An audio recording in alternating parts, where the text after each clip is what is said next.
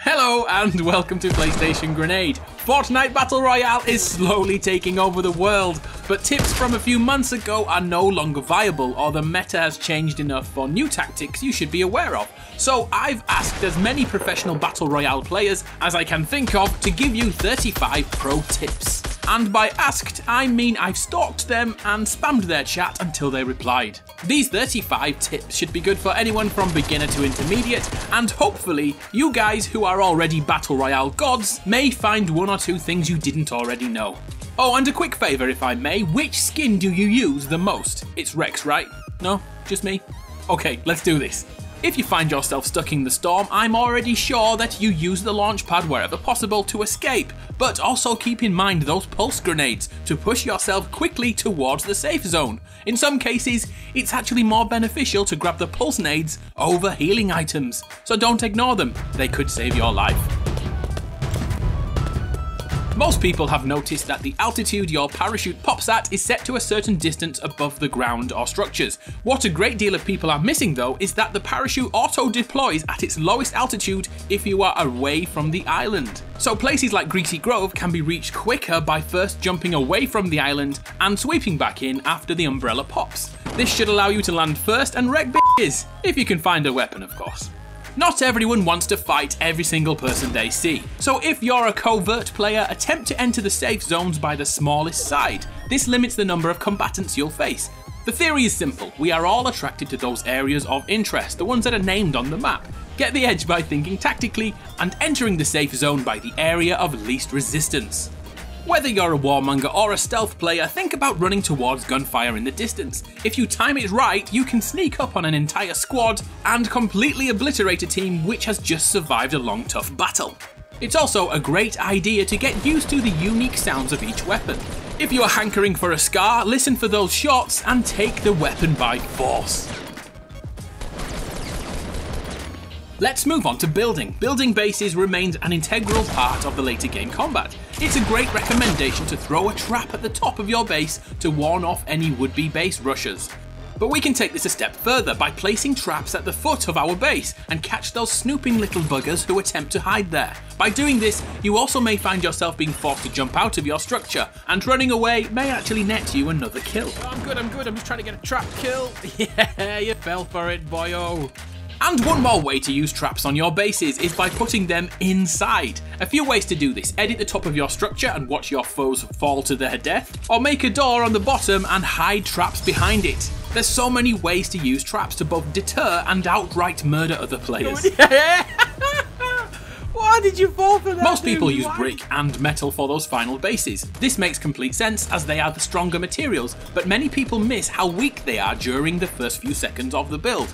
Wood, on the other hand, has immediate integrity and can take the brunt of a shotgun blast and still stay intact, whereas metal, the supposed strongest structure, is smashed to pieces immediately. Of course, metal is the strongest material for final towers, but always keep in mind how long they take to construct. Trees are the biggest commodity for materials in Fortnite, but the sight of them falling can give away your location. With big trees, try to keep the last 50 health intact and move to the next one. It's damn hard to resist, I know, but no one wants to be ambushed with their chopper out. I'm so sorry. Similarly, keep your eye on the horizon line and watch for falling trees and structures to get one up on the opposition. Another thing to consider with materials in general is what items give you the most resources or the quickest resources. Pallets, rock formations, huge pine trees, and the beast trees at Moisty are great too. Get out your axe and just smack a few different things as you walk past. You may find something which yields more materials than you expected. There's a small glitch that can be used when gathering materials: axe switching or axe cancelling if you prefer. It works best on the PC, but with practice it's pretty good on console too. To do it, begin to mine like usual, but after your first swing hits, switch to your inventory items and immediately switch back again and start the process all over. Your character will definitely look like they're having a seizure, but with practice you can obliterate anything using axe cancelling.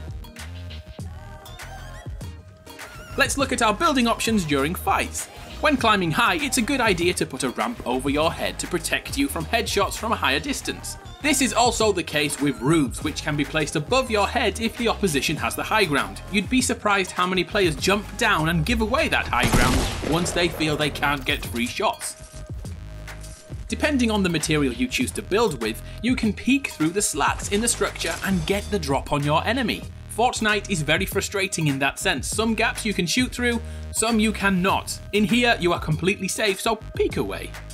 A quick reminder about edit mode. Edit your structures, in particular the walls, and remove all the segments in front of you. You'll now be able to see through to the other side, and it acts like a one-way mirror.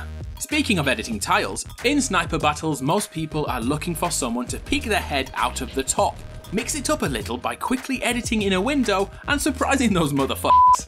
Another good tactic is to hit a wall a few times to see through the top layer. The downside is the integrity of the wall is reduced, but you can then see through and not have to put your head above the parapet. By hitting their base a few times too, you can also see when they are healing and plan the perfect time to strike.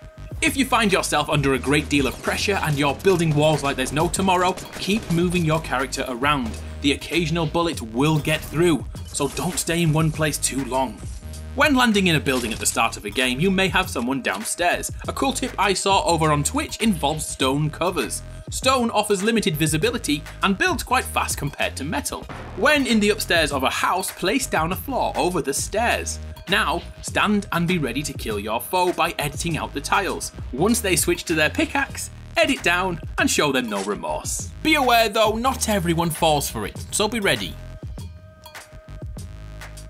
How many times have you built a sky bridge and had it shot from beneath you? If you're running with a squad, try to attach the ramp or bridge to other structures like cliff edges. By doing this, if someone shoots out one of the panels, you and your squad won't fall to their death. Connecting structures to solid objects acts like a point of contact, keeping gravity at bay. When building structures, remember that you'll take fall damage jumping from a height above 3.5 tiles. That's why the majority of towers you see are all 3 walls high.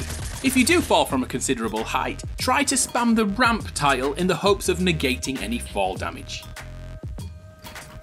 As an extension to this, if you're trying to make an impossible jump, use the roof tile to bridge the gap.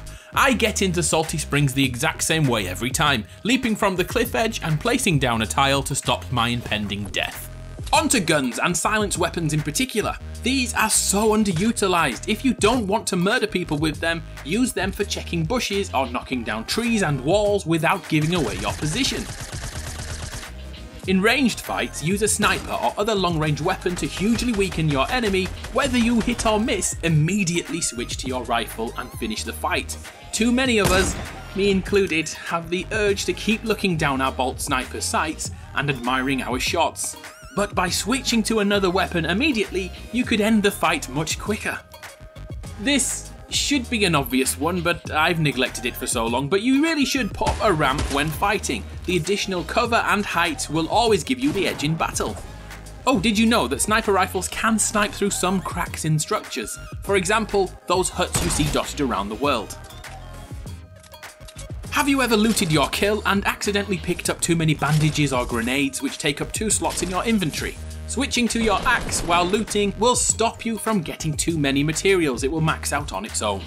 A few months ago, I suggested hiding unwanted loot under pyramids. Well, I have a new tactic for this season, placing a lovely structure and door around the loot. Here's the theory. Whilst rezzing a teammate or chug-jugging, we all tend to build a mini fort around us to keep us safe, and then we create a door when we get out. Well, as these mini forts are so inviting to other players, place a trap behind the blind side of the door, and anyone who can't resist a little look-see will be obliterated. How often do you use the campfires? Did you know that the effects of those campfires can stack, so standing between 2 or more will see you heal super quickly? We're gonna get sniped at any second now. Our heads are going to be blown off. A few general tips to end on. Keep weapons in the same slot where possible. This will improve your muscle memory and your reaction times. Personally, my assault rifle goes in slot 1 with a short range weapon in 2 and a sniper in 5. This way I can stay with my preferred assault rifle and quickly switch to either sniper or shotgun in one single click on console. If you always keep the same weapon in the same slots, you'll never be forced to look at your loadout whilst fighting. Here's the biggest thing of all, and it seems a bit of a cop-out, but it needs to be said. Check those patch notes. Things change so fast in Fortnite that the guns you love get slightly nerfed, Or those guns that you hate suddenly become the new meta. All major updates will be covered here on PlayStation Grenade, so I'm happy to keep you up to date with everything Fortnite related. And to finish, here's a few tricks for console players. I made a more in-depth video about this, so here's a quick overview. By changing the pyramid structure to a ramp, you are able to minimize the number of clicks needed to build. Use the console aim assist to check for bush Wookiees. If the reticle stops for a millisecond over a bush, you know they're lurking there.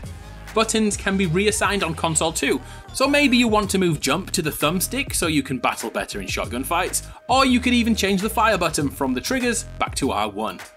Whew, we did it! 35 tips from those pros over on Twitch, so thank you to Dakota, CDN the Third, Ninja, Myth, oh the list goes on forever. There are so many great Fortnite players out there. I'm Adam from PlayStation Grenade. I may be a noob, but I know how to learn.